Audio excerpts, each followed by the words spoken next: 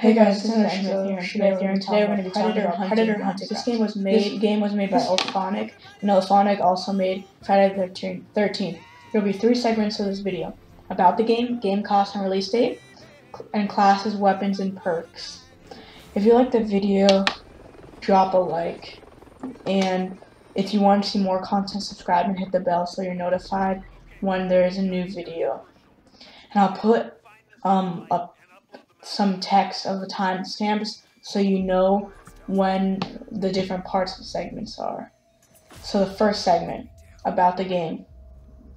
This is a merciful, asymmetrical shooter game which requires fast reaction time. This game is set in the jungles of the world 5 years in the future. As a player, you can play as a predator or you can be part of a 4-person fire team. This game can be single or multiplayer. There are many objectives such as taking out drug lords, disrupting terrorist communications, and locating satellite security terminals, and more. Sadly, there is no campaign mode. After you complete your objective, you have to escape the jungle. To escape, you have to activate generators to call in a helicopter while avoiding the predator. The second segment is game cost and release date. The release date is April 24th of 2020. You can pre-order it to get an exclusive skin called the 87 Predator skin, and you can get early access to the old Painless minigun and other skins. The platforms you can play this on are PS4 and PC. There's also cross-platform. Cross-platform means that PS4 players can play with PC players. This game is $39.99.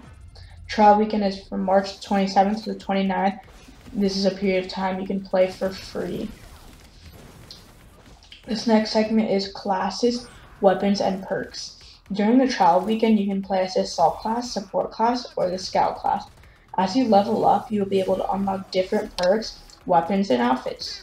Some of these perks could be speed or damage buffs. Some of the featured weapons for the Predator is the Smartest and the Combat Stick. Let me know in the comments below what you think of this game.